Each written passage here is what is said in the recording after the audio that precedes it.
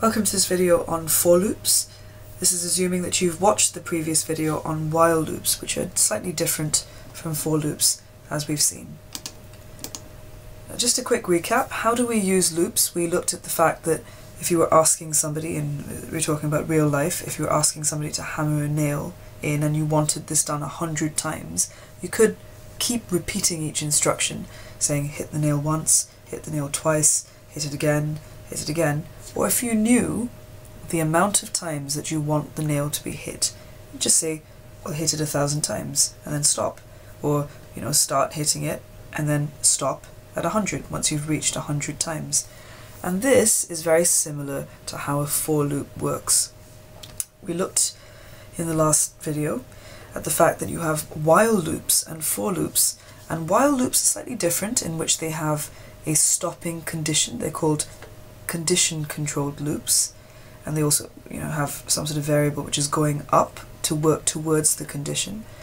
But a for loop is one of my favourite types of loops in a sense. It's very simple, and it basically, you use a for loop when you know the number of iterations, the number of times that you want to loop through. So if you know you want to print hello 100 times, well then you just use a for loop and you specify that you want to start at 1, stop at 100.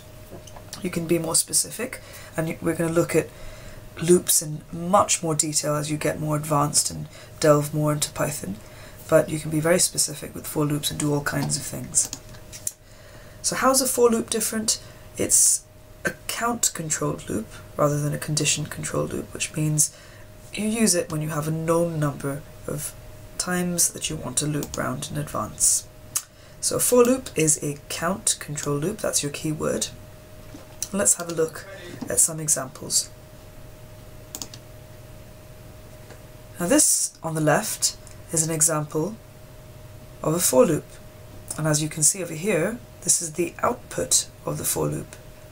So you can see it says for I in range, and then it says 0 to 100, 5, and then it says print I.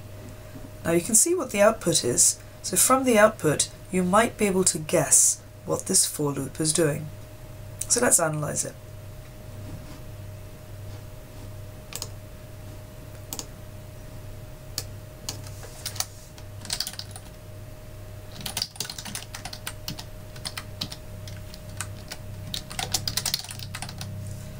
Now I've just typed in for I.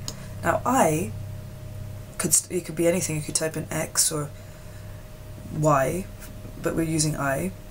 It's referring to the first, your starting point. So it's saying for the variable I, which is going to start at 0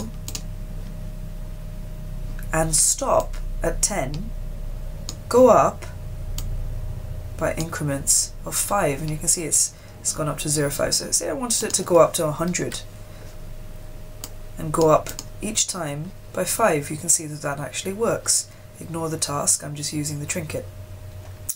So we could do something slightly more simple and more obvious.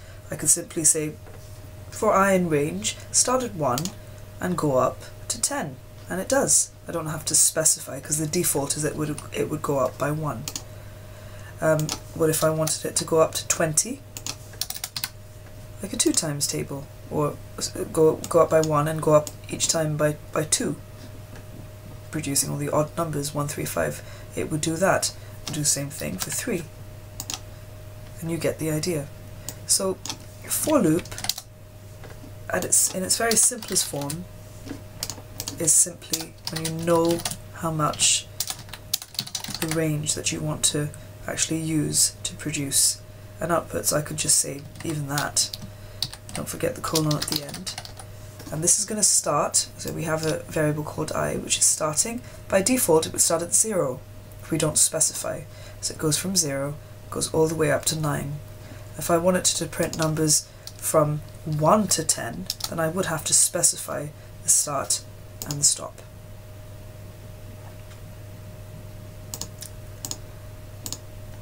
Here's another example.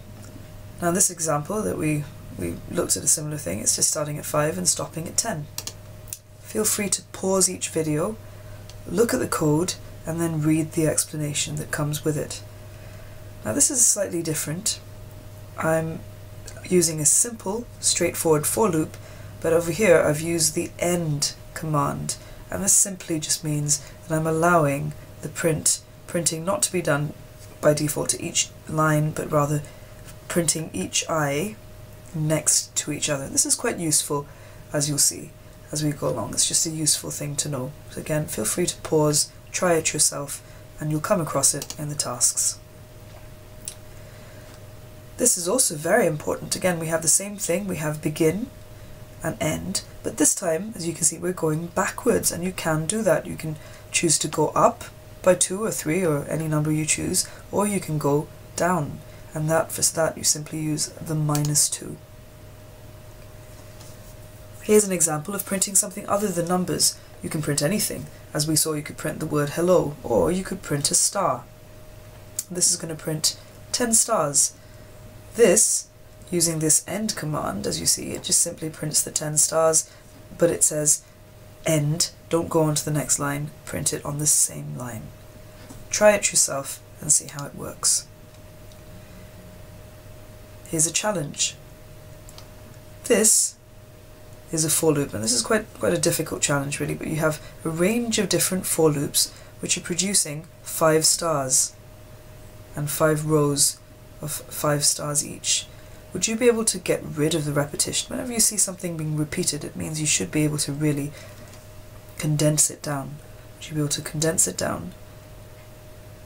And if you've read the hint, it would involve having one loop inside another, which is quite difficult. This would be the solution. Now, if I was you, I would pause the program here, try it yourself, and then see if you can come up with a solution. It's very satisfying when you can actually solve a problem yourself.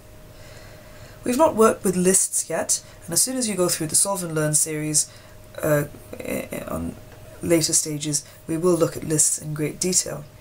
But if you're super keen, you might want to have a look at this example too. This is a random list which contains different elements in it, such as 1 shoe, 5 moon, cat, etc. And this is a for loop which is printing all the elements in the list.